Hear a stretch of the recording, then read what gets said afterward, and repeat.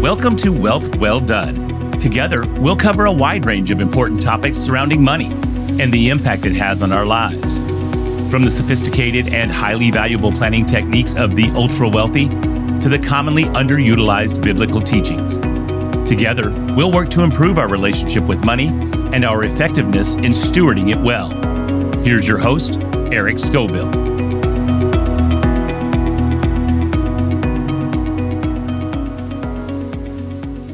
All right. Welcome to the 21st episode of the Wealth Well Done podcast, where we go after the tactical, practical, and spiritual advice to help you do your wealth well done. The last couple of weeks, we've had a guest on named Jay Link. Jay went over some great content about stewardship and giving. And this week, we are going to dig into taxes. So a few weeks back, we had done a solo casts where I dug in on estate planning. This time we're going to do similar fashion here, and we're going to talk about taxes. This is a loaded topic, so we are going to start with the full disclaimer again, and then we'll get into this here. As I've said all along, the show is informational, it's educational, should not be construed as investment advice. You should consult with a financial advisor to help determine the best options for your particular circumstances. No statement made during this show shall constitute tax or legal advice, and our firm is not endorsed by the United States government or any other governmental agency. The information and opinions construed herein presented by third parties have been obtained from sources believed to be reliable. Completeness and accuracy cannot be guaranteed.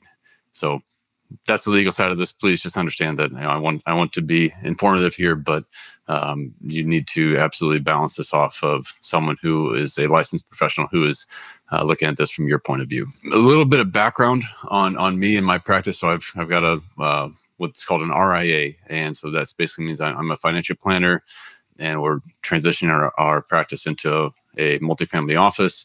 But I am not a CPA. I am not a lawyer. I put a lot of emphasis in these two areas, taxes and some of the legal work for our clients. Many lawyers and CPAs tend to shy away from some of these topics due to liability, and it's totally understandable. If you think about the volume of clients that they serve, they don't charge enough to be able to spend the time to walk through all of the details behind some of the strategies that we're going to be talking about here in the coming weeks.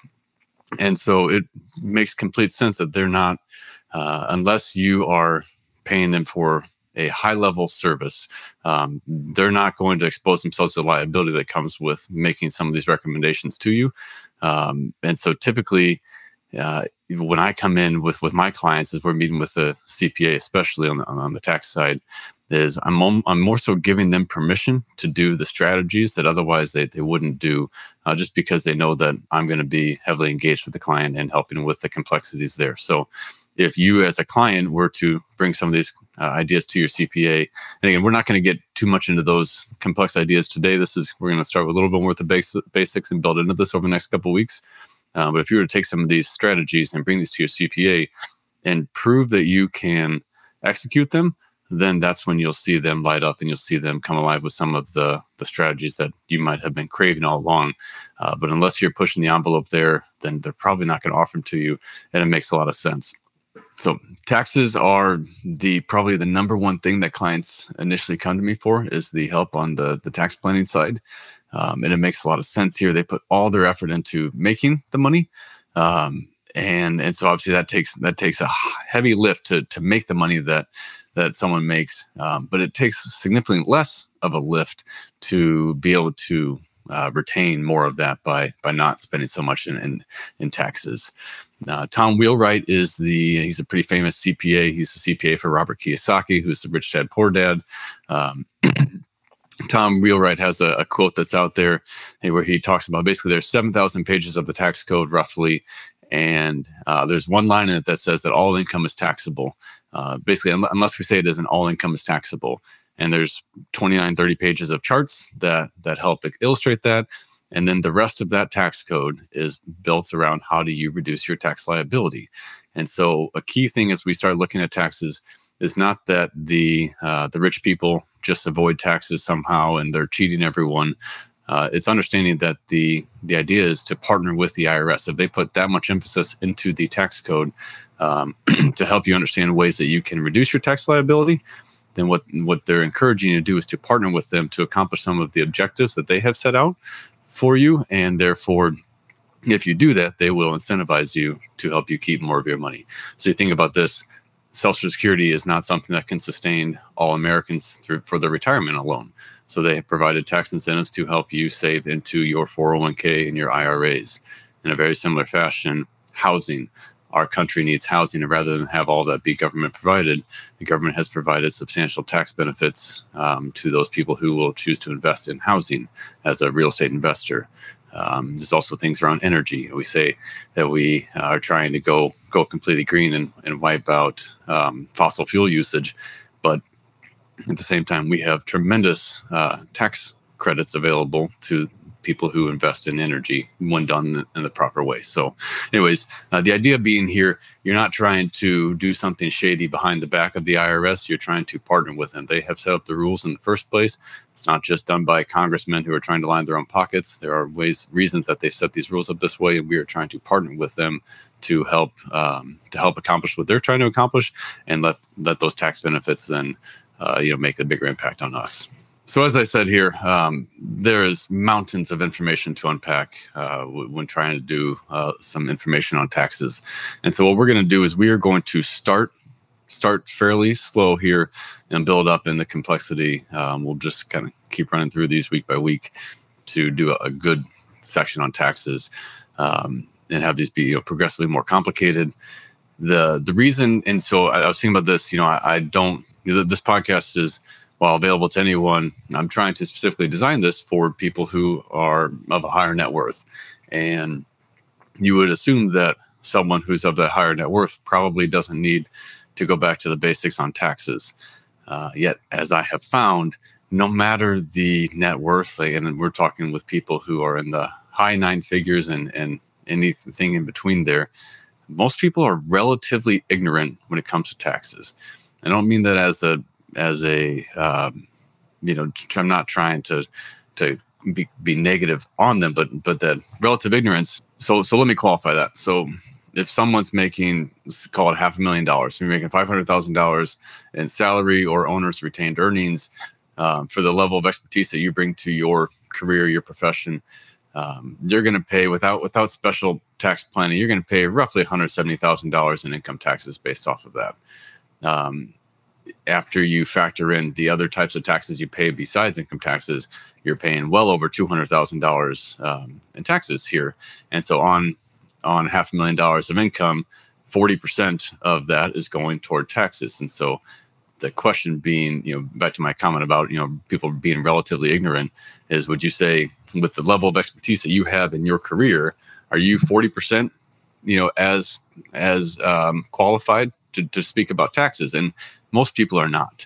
And so that's where it just really pays to understand the basics behind taxes, since so much of your income goes there unless you are more forward thinking. A little background on taxes. There's a lot of people who feel like income taxes is unconstitutional. We did pull up something here in Article 16, where it says the Congress shall have the power to lay and collect taxes on incomes from whatever source derived without apportionment among several states and without regard to any census or enumeration. The biblical approach behind taxes. So Matthew 22:17 through 21 is they're trying to kind of catch Jesus in a pickle here, and they say, "Tell us then, what do you think? Is it lawful to pay taxes to Caesar or not?" But Jesus, aware of their malice, said, "Why put me to the test, you hypocrites? Show me the coin for the tax." And they brought him a denarius. And Jesus said to them, "Whose likeness and inscription is this?" They said, "Caesar's." Then he said to them, "Therefore render to Caesar the things that are Caesar's, and to God the things that are God's." When they heard it, they marveled, and they left him and went away. Now there's actually a lot more into this one as well. We can get into that at a later time about property taxes and the idea of what actually belonged to Caesar there. So the only tax that was applicable in Jesus's day there was a land tax, so property taxes, not not an income tax here, but it's another topic. So Romans 13:6-7, Paul goes into this as well. He said, "This is also why you pay taxes. For the authorities are God's servants who give their full time to governing. Give to everyone what you owe them. If you owe taxes, pay taxes. If revenue, then revenue. If respect, then respect. If honor, then honor." And so to the point of all this stuff, I am not trying to help you cheat the system and not pay taxes. I'm trying to help you partner with the IRS. So that way, if you can do things that they want you to do, then they will offer you a benefit. And that's really what we're trying to do, is how do you take advantage of the opportunities that are out there for you so you can retain more of the money that you've earned. Important to understand the different types of taxes. There are many. It's not just income tax. Income taxes is where a lot of the focus is. But we'll get into a few others here. And so where you live matters. It matters greatly. They call this the blended tax rate.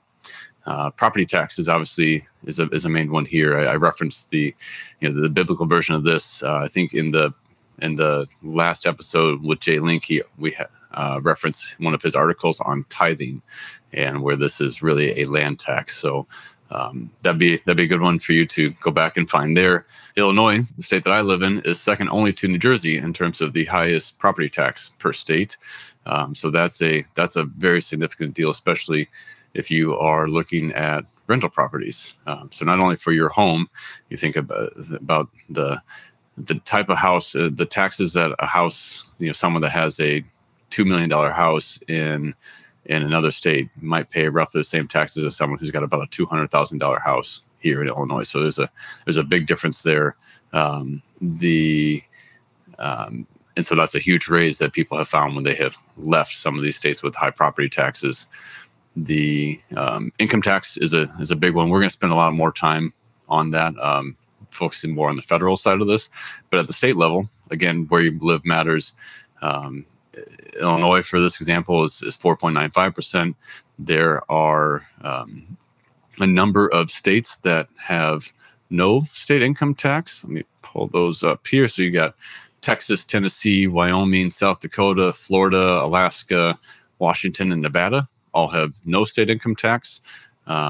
New Hampshire is a little bit in there. They have no income tax for the most part, except that 4% tax on dividend earnings.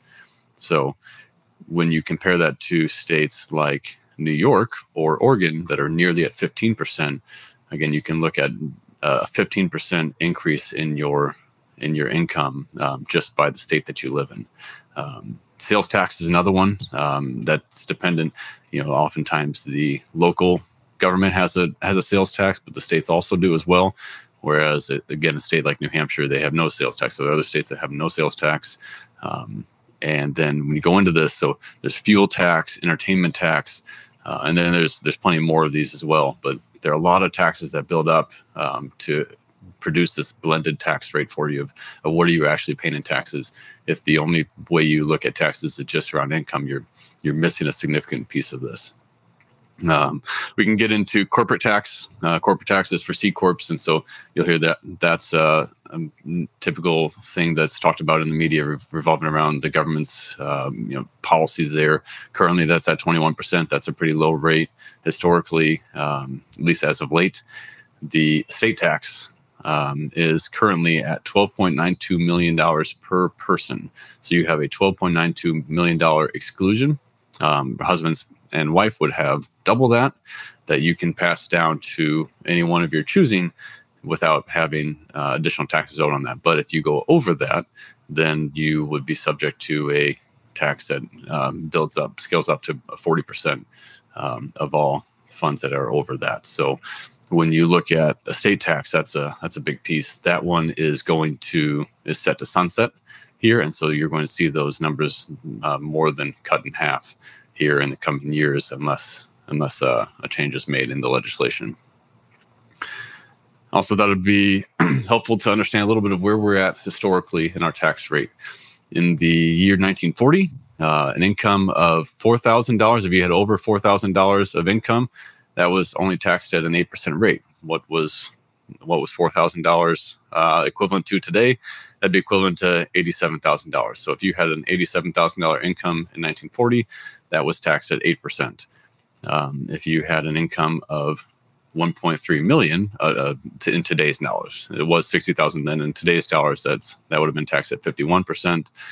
Interestingly enough, in the year 1940, if you had an income over $5 million, that was taxed at the rate of 79%. That $5 million in 1940s dollars would be equivalent to $109 million today. So kind of a bizarre number that they would throw that all the way in there then, but kind of progressing along here, going in the 1960s and 1963. Again, their bracket still showed an income of $4,000.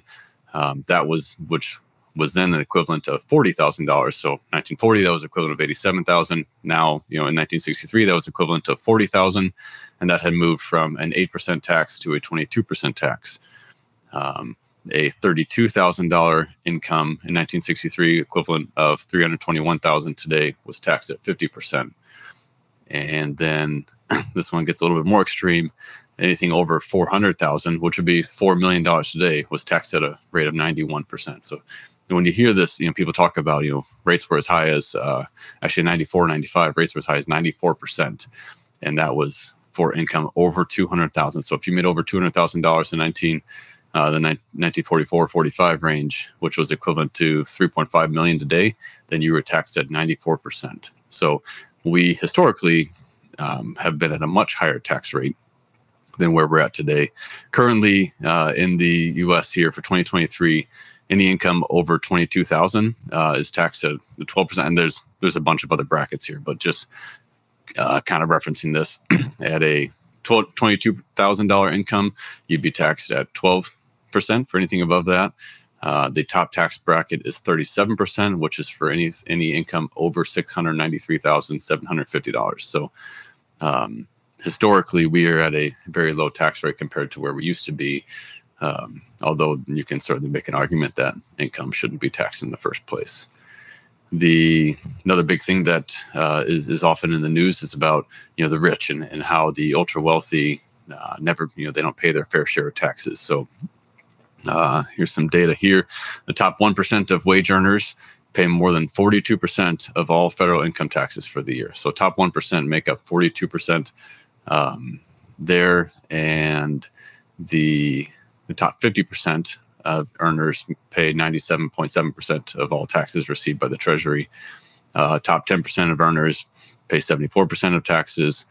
Here's another good one here. The 400 wealthiest families pay an average income tax rate of 8.2%. So that's important when we look at this. The effective tax rate. So we talked about your blended tax rate has to do with all these other taxes that come together. The effective tax rate shows what your actual taxes were compared to your actual your income before we get into this whole thing called your adjusted gross income or your modified adjusted gross income. And all that data is either from the White House website or the Bureau of Labor Statistics. Going into the IRS and where the IRS is at, some important changes that have happened to the IRS over the years. In 1942, they passed the Revenue Act, which basically took the increased taxes and the number of citizens that would be subject to the income tax, and that doubled the personal income tax revenue from $3.4 billion in 1941 to $8 billion in 1942. So they passed that one act there, and that basically doubled the revenue. In 1943, they made it mandatory for employers to withhold taxes from employee wages. In 1986, you see they did the Tax Reform Act, and this is where they cut individual tax rates. The top rate went from 50% down to 20%, but it did increase taxes on capital gains from 20% to 28%.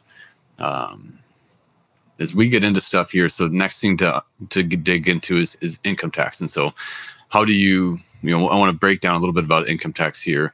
From a federal level, what we're often looking at is what is your modified adjusted gross income. And so what you need to understand, again, we go back to those tax brackets, your taxes progress as you go up. You pay a 10% tax bracket on all the income you make up to $22,000. Then you go to 12% and the 22% bracket. The next bracket is 24%. And then on that next year, you're paying 24% up to the $364,000. This again for 2023. And then you have a couple more tax brackets, 32, 35, the last one being 37%, which is 37% for all income over 693,000. Like we mentioned, you got states that have different tax rates. So often, a high earner in Illinois is going to be paying the 37% to the federal government and 5% to the state. There's alternative minimum tax in there as well that can also be factored in. And this is for your active income. Then you have passive income. And so passive income, this is going to include rental income, unless we're getting into real estate professional status, which is something that we will address in one of these progressive tax videos. We're going to dig deep into real estate professional status, so that way you can understand one of the main ways that that people use real estate investment to offset their active income and lower their taxes. Dividends are also treated as passive income. And so dividends from a stock or some other investment, these could be taxed at 0, 15, or 20%, depending on your earnings. And so that's for qualified dividends. Qualified dividends can be taxed at that lower tax bracket. If they're non-qualified dividends, then they would be taxed as ordinary income. Non-qualified dividend would be from a common stock or mutual funds that you've held for less than 60 days. If you're having preferred stock, you'd have to hold it for 90 days. Any type of REITs, so real estate investment trust, or master limited partnerships, MLPs, money market accounts, if there's a one-time dividend, or even like hedging positions and options trading, anything like that would be a non-qualified dividend, and that's treated as ordinary income. Another type of passive income is capital gains. And so capital gains fall into two categories. You have long-term capital gains. This is anything you've held for a year and a day or longer. And again, back to that 0, 15, 20 rule. So if you have a adjusted gross income of less than $89,250, then you actually pay 0% up to that $89,250 range. So 0% on your capital gains. Then up till $553,850, you would pay a long-term capital gains rate of 15%, and anything over 553, you would then pay 20% there on your long-term.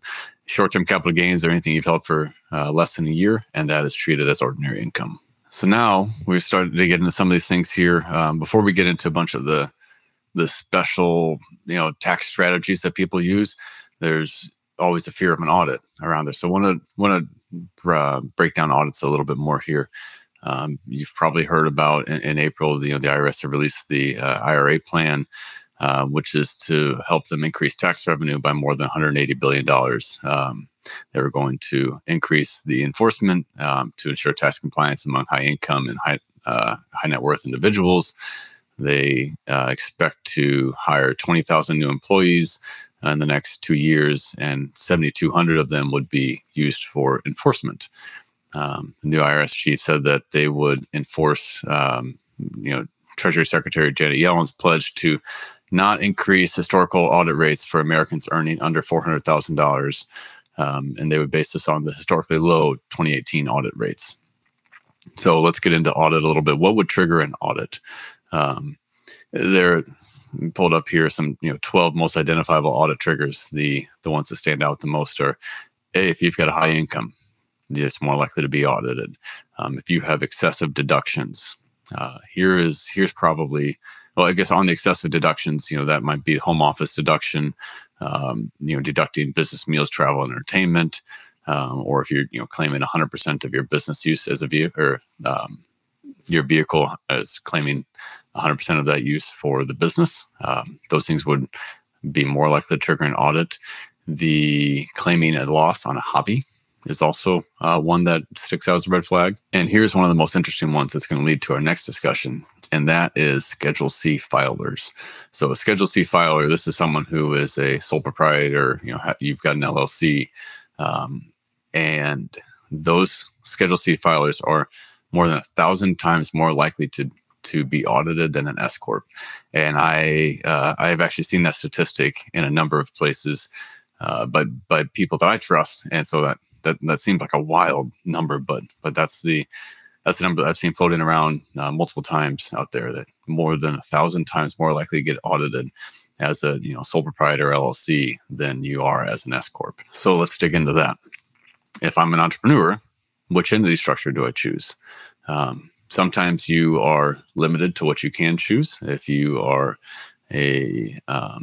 if you have other investors, then if you're a entity that's got more than 100 investors, then you have to be a C corp. Inside a C corp, you've got that fixed 21% corporate tax rate, but you're also subject to double taxation. So you get taxed. The corporation pays the tax on the front end, and then as any dividends are passed on to the investors, then the investors are also taxed at whatever those dividends are going to be taxed at for them.